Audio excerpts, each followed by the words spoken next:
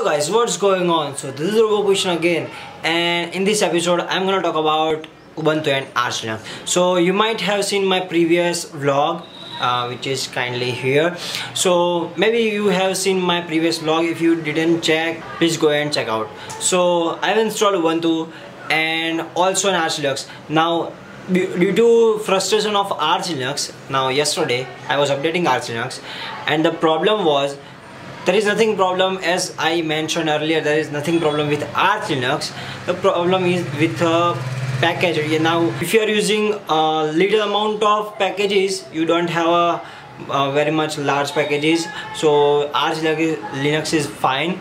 But as soon as I install so many packages from AUR, every package kind of built from scratch, so updating takes like 4 hours or 3 hours, not for downloading, just to build packages. So I installed Ubuntu because there are pre-built library for each and every software, and update takes like 5 minutes. So installed Ubuntu. Now I will show you tweaks I have done for my Ubuntu. Now the tweaks are for sound and nvidia drivers, so let's switch to it. Now if you guys can see, I have installed Arch Linux here, that 64 GB. It is an Arch Linux. Now I haven't uninstalled it because after all it's my favorite OS, so I haven't uninstalled Arch Linux. Now if you can see here, I have installed Windows, so my Windows is in first partition so that it can boot faster, then Arch, then I installed Ubuntu in the last partition just to check if it fits my need. So here it is. So my biggest problem was update.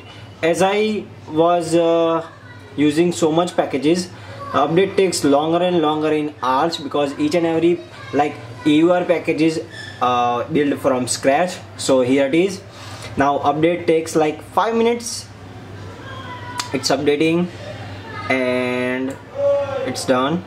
Now if I have to install update, now for the quick reference, I have installed it's my customization pulseaudio equalizer. Now if you are on 17.10 Ubuntu 17.10, which is artful, so there is a problem. If you install a pulseaudio equalizer from repository, it will have 1.10 I think version. So what I did, I downloaded it from Launchpad. So what you have to do is, you have to go to, I might use screencast, but as I mentioned earlier, there is a problem with screencast, so you have to just type Launchpad, Launchpad pulse audio equalizer, and here it is. I have bookmarked it. So if you guys know, there is a PPA which is famous, web, I don't know the full name, so you have to go to first link, which is here, series zesty, and download this deb package, all deb package, and just double click it and it will install. And then what you have to do, you have to go to pulse, yeah, here it is. Oops, it got, you have to type equalizer, yeah. So there it is, equalizer. So here it is, equalizer. If you can see, so if you can see, there are lots of things I can do. Presets here, it got black here, maybe, okay. So there are some pre-built equalizers, but I love soft, so it's here soft. And soft rock is best, but still soft. And what you have to do, you have to go to nano and pause this video and check this file. You have to go to there and you have to comment a file. Okay, I think it should work fine, but as you can see, there is 2 files here. So you have to just delete this one and it will work fine. If your module don't work fine, so it's what it is. and as you can see there are some equalizer files, so just Ctrl X. So it is the configuration what I have to do. Now you have to go to settings, and then go to sound, and you have to select this large spa plugin, and your sound will like great. The default Ubuntu sound is not quite that great, but after installing this pulseaudio equalizer it will superb. So you have to add that PPA. I will show that PPA. That launchpad PPA you have to install for non 17.10 users. I think, yeah, it's a very famous PPA. You have to just download. Now I have installed Android Studio PPA and the CUDA PPA. It's a 1704 PPA, but still it's work on 17.10, and it's another PPA. I don't know why I had. Okay, it's an Ubuntu Make. Now Ubuntu Make, it's very good software from Ubuntu, guys. So if you are if you want to just get things done, so it's here. If you want to install Kotlin, you are a Kotlin programmer, you have to just do you make Kotlin, and all the files for Kotlin softwares and everything will be done for you by Ubuntu. And another thing I have to show is that drivers. So if you are a machine learning developer, if you want to use Ubuntu for machine learning, and you are an NVIDIA guy, so what you have to do is you have to first of all add CUDA repository in your Ubuntu. So you might have seen very much tutorial on. So here we have updates, install now, and there it is, without any source compilation.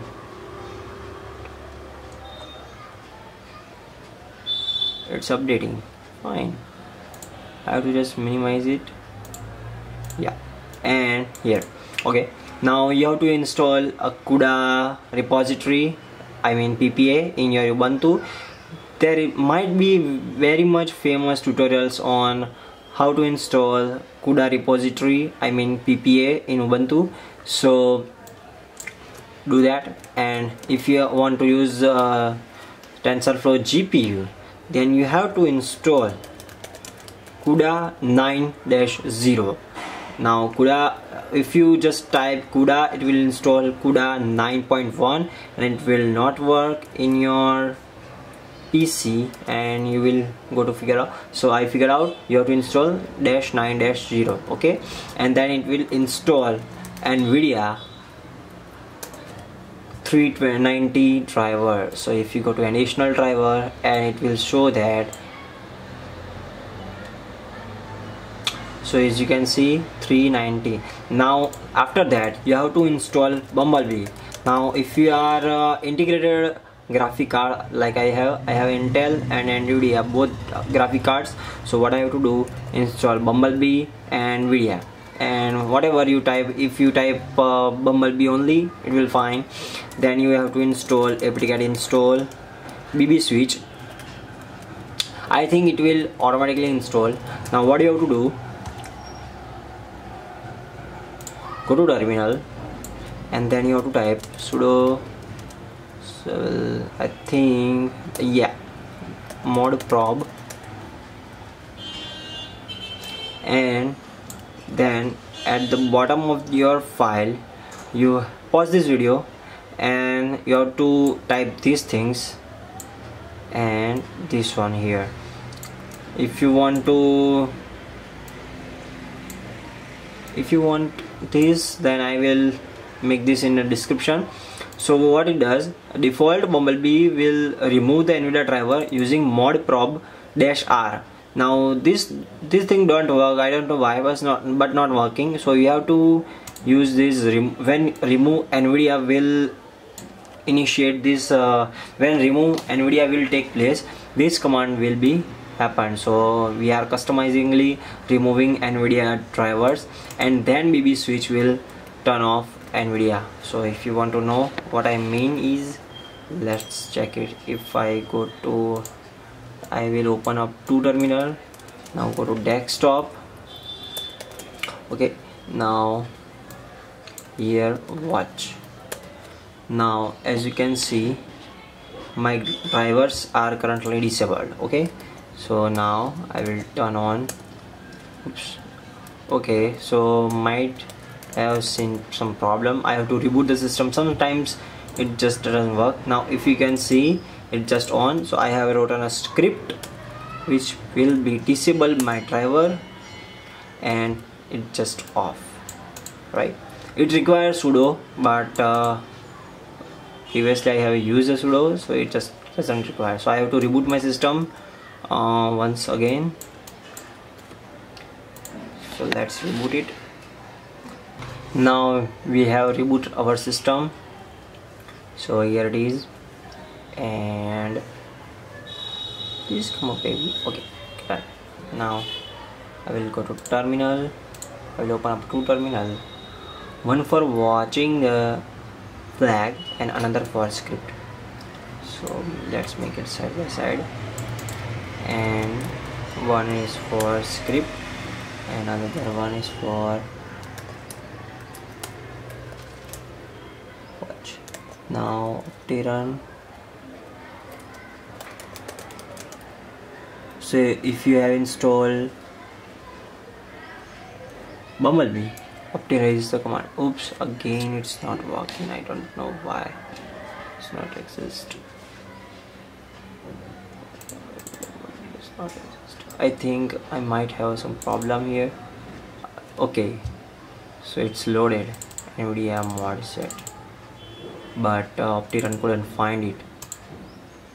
Okay, let's see what's happened. Okay, I might have a problem here. This thing has to be like 320, and then sudo systemctl, it's running, and then restart status.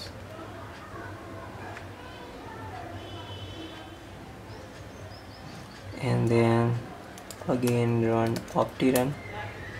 Oops, it doesn't exist. So these are some tweaks which I have done, and Ubuntu make is nice. And another thing I have done is that the top icons. Now if you can see, there is a there are some at the bottom there are some icons which are now top. So I have installed top icon GNOME extension. So these are the tweaks which I have done in Ubuntu. So you might have now theming, as we go in theming. Now ambience and these humidity themes are my best, and I love this theme, so that I haven't changed my theme. And soon these tutorials are coming for sentiment analysis, like you can identify whatever you want in your AI system. Now you have seen that there is something goes wrong. I will figure it out, and if I figure out in while I editing this video, I will put it in backside. So I am not sure I will figure out or not, but it will work soon. So maybe. So thank you for watching, and if you guys want more tutorials like this, please let me know in the comment section. See you in the next one. Okay, so I figured it out while I was working. So as you can see, there is a GPU 0 is working. So you have to keep notice at this thing. So it is now turned off. Now as I run this, it will turn on. My drivers are turned on and automatically turn off. So this thing has to be like you have to do some tweaks. So I will show here.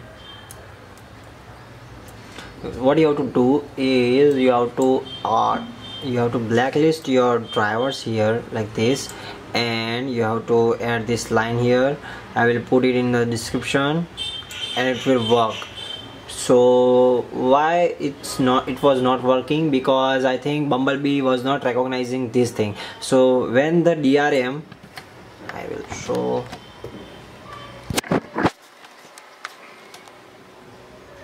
So when the DRM is loaded, when the DRM loads, the Bumblebee automatically load DRM. Now DRM is like when you are using your NVIDIA drivers for like this thing, when you are moving your around your windows, so then NVIDIA do some tricks and give you some better experience. But we don't need this due to some power saving. We are on a laptop, so that's why. And we don't require DRM. So what Bumblebee does, NVIDIA DRM will turn on and it will just turn on and it will never turn off. So you have to blacklist this thing like 390 DRM. Now in upper version it doesn't require because they have another things. So and then you have to add this because the default Bumblebee uses modprobe.d thing. So the -r will never remove these drivers. I don't know why, but doesn't work. So when Bumblebee remove NVIDIA, this line will be executed and it will remove NVIDIA drivers from working, and then BB switch will turn it off. So it will turn off automatically. So you don't have to use this script here. I have written a script here, if you can see. Yeah, it's just a simple script to turn it off. If you want to know that script, please let me know in the comment section. So if you want to know which extension is loaded here for this bottom icons are now show up here. So this is the top icon, but I think there is a OMG Ubuntu blog that says that top icon developer has deprecated this thing. I don't know why, but it was the best thing. And there are some pretty much amazing extension here for GNOME, but after all it will slow down your GNOME.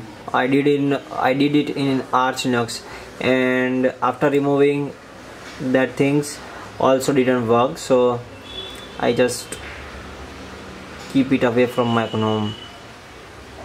That clipboard indicator is very much fine. So when you are a programmer and you want to use so many copy and paste, and sometimes you want some history copies, so it's on clipboard, which is a fantastic plugin. But so it's just a preview for how it works. I just rebooted my system and NVIDIA just works.